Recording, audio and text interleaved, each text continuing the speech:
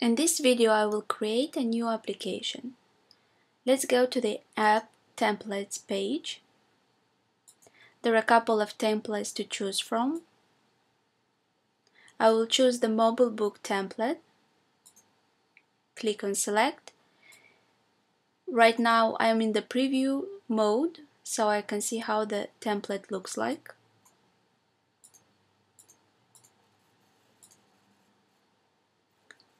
Based on this template, I will create a new application. Click on Create Application button and now name your application.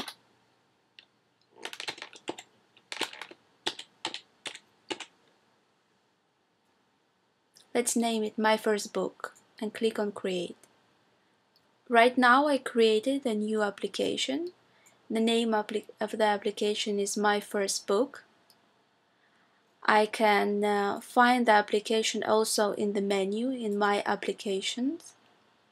So here is My First Book. And now I can view the application. Next step is going to be editing the application.